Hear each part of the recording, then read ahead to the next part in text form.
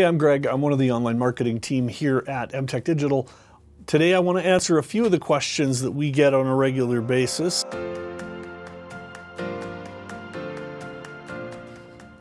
What is the value to website tracking? Isn't that just spying on consumers? I understand both sides of the debate on this. Every website you visit has some form of tracking and leaves a cookie behind to help identify you the next time you come to the site.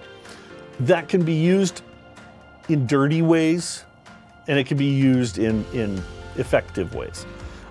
Consumers still have the bottom line say in what data they provide to a website when they visit. Google allows you to modify and alter any of the browsing history that's stored with your profile. There'll be a link to that in the description down below. But at the same time, if you are a consumer and like to see new products or new items that are of value to you, that cookie data is really important. Marketing is going to happen on any platform whether you like it or not. This process, used by Google, by Bing, by Facebook, simply allows advertisers who are more in line with what you care about to show you those ads, and basically hides the stuff that you don't care about at all from you. So in some ways, having that tracked data is actually valuable. Because at least you're not being pummeled with things that you don't want.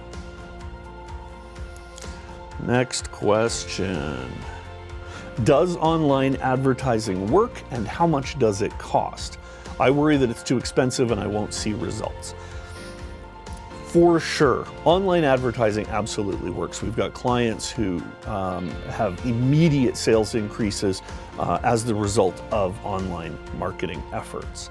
When we work with clients, we work to find opportunities to identify engagement and consumer activity with their site, with their products, before we call a success on a particular ad. We call those conversions. So that is saw an ad, went to your site, clicked a button, bought a thing. Or saw an ad, clicked the phone number, and talked to your staff. So we count those conversions, those times where the ad made somebody talk to you. We make those the key for determining whether or not the ad is successful or the spend is successful. So by looking at the total sales that are tracked against those ads, taking into account the engagements from consumers for those ads and the conversion value of those ads, we can determine whether or not it's worthwhile for you. We recommend starting as little as $150 a month, but I wouldn't go below that. I think realistically, if you're going to market something, you need to make a commitment to market it. And that means $300 to $500 a month as a minimum, with the understanding that you're tracking results in some way. Not every business can do it the same way. You have to figure out what works for you. What are some specific ways I can improve website traffic on my own? A lot of businesses we talk to are concerned about their spend for marketing. Marketing is sort of a necessary evil, to be very honest. You can't find a customer unless you're out there looking for them, and that's what marketing is all about.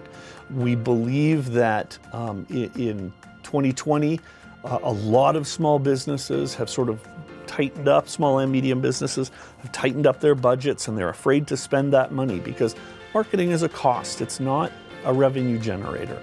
The idea is to build potential customers. That's what marketing is all about. So, can you do things on your own? Absolutely you can. You can manage your Google business profiles on your own. And I think the more that businesses take ownership of that, the better they're going to do. Also, you can continue to build content on your website, developing blogs or articles that are relevant to the product you sell and the consumers who use them. Again, it's a long burn process. This is not an immediate fix, but by doing so, the content on your site will drive traffic over time. The biggest factor though, Google My Business. Make sure your Google business listings are up to date, your addresses are accurate, and that they match all other citations online. You don't want a different address format for your Yelp, your Google, your Facebook. You want those to be exactly the same to the character to get the best bang for your buck.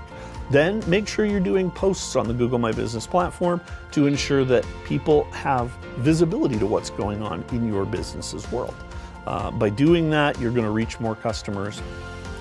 You're going to spend some time though. Free doesn't happen. Your time has value.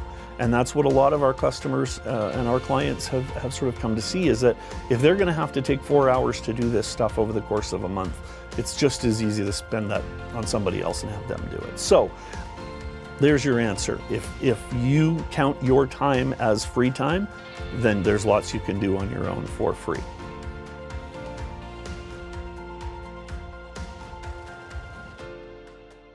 Did I just cover them all? I think I... Why'd that light turn off? Got very moody. Very moody.